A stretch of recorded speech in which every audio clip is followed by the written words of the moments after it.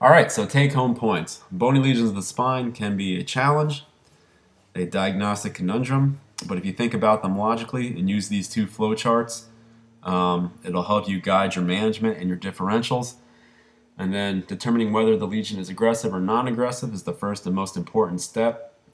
Remember, you want to look for those aggressive features of ill-defined margins, extra osseous soft tissue components, and bone destruction.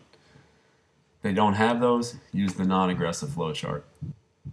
And then systematically considering other imaging characteristics and patient characteristics can guide our differentials in the management, and CT and MRI are complementary.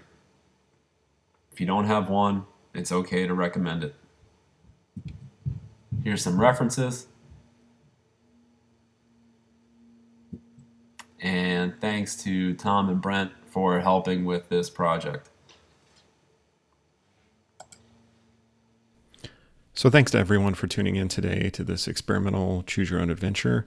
If you missed any of the videos, go back and check out the playlist and check out the introduction.